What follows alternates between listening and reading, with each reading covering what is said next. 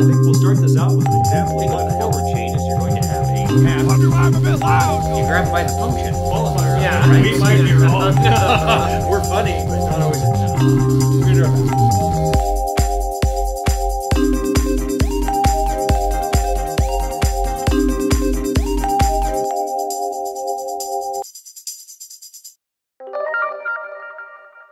All right, well, it's a bit of a blustery, chilly day today, but what better day to introduce you to the concept of schedules of reinforcement. So the first thing we think about when we think about schedules of reinforcement is that we need to know what they are, right? So the basic idea being that we can deliver reinforcers for all sorts of things, and we can deliver them at all sorts of different times, but I think the best idea is to actually put them on a schedule. In fact, I mean, it's not my idea. It's really not my idea to put them on a schedule.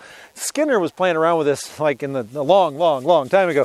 He wrote a great book called Schedules of Reinforcement. Mind you, I suggest you read it because we're going to boil it down into just a few minutes here. But anyway, so as we get into schedules of reinforcement, I just want you to think about the different types of schedules that we have. All right. So the most basic schedule of reinforcement is one that goes awesomely with early reinforcement, which is a continuous reinforcement schedule, right? So by early reinforcement, I mean when you're teaching a response, the first thing you want to do is, reinforce heavily, right, early on. So we put that on a continuous reinforcement schedule, meaning we're going to reinforce every single time the response happens. It's kind of like taking these steps, right? So each time I put my foot down, it's getting reinforced. That's a continuous reinforcement schedule. If some of these steps were false steps and they fell out from underneath me, that wouldn't be continuous, right? It would be horrifically scary, and I'm already scared enough as this is. So continuous reinforcement, great for early training when you're teaching a new response, but it doesn't do so good for response maintenance. So when we think about, it's not very large up here, all right? I'm not small. So when we think about continuous reinforcement, we have an issue with what it does and the effect that it has, right? So sure, it's going to hook a behavior, all right? But what it's not going to do, folks, is maintain one very well. So if I want to maintain,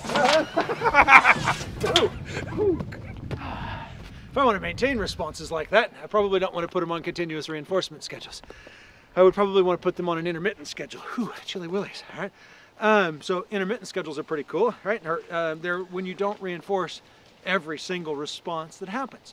This started out in a lab basically as an accident where Skinner was running out of pellets and he needed to make more pellets. He needed to make his pellets last over the weekend in order to reinforce the rats, and he just decided to feed them every other time they engaged in the behavior.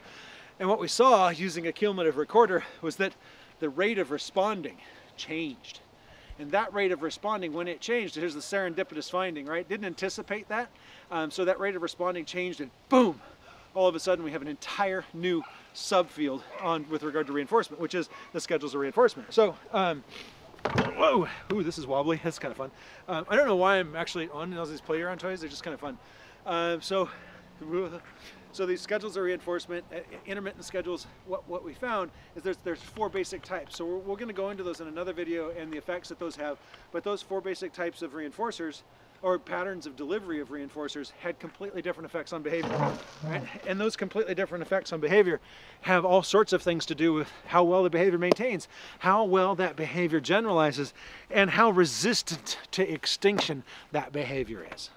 So one of the things we think about with continuous reinforcement is the moment that you stop reinforcing somebody when they're on a continuous reinforcement schedule, that behavior is going to go away rather quickly. They probably know, in quotes.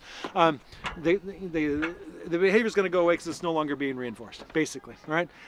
So under intermittent schedules, that discrimination of when that behavior goes, or when the behavior is no longer being reinforced, decreases.